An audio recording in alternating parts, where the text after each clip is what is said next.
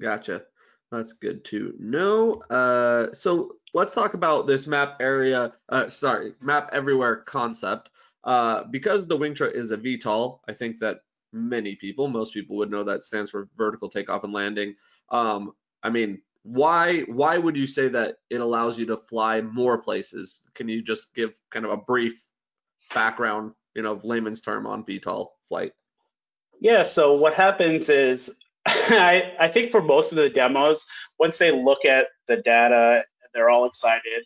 Most of the demos, people just want to see it take off and land. So because it's a really interesting process. So it shoots straight up, and then it transitions into a horizontal flight. And then when it goes into a horizontal flight, and then it will loiter or go in circles till it gets to the right altitude.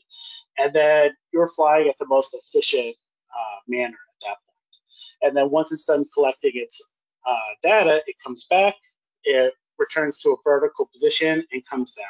What that does is creates a pretty small area of landing, which is about, under 2 meters. So you're looking like 6 to 7 feet radius that you're looking at where this thing is going to land.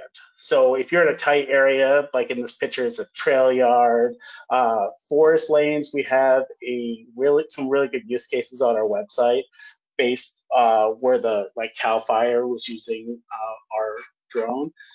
And they only hit, because of the tree size, they weren't able to use other fixed wing drones. And because we're able to take off at very small areas, it really helped us. And we do a lot of testing in the Swiss Alps, and a lot of those roads are actually pretty small, so there's not a ton of places to take off. So that's kind of where a lot of it came from.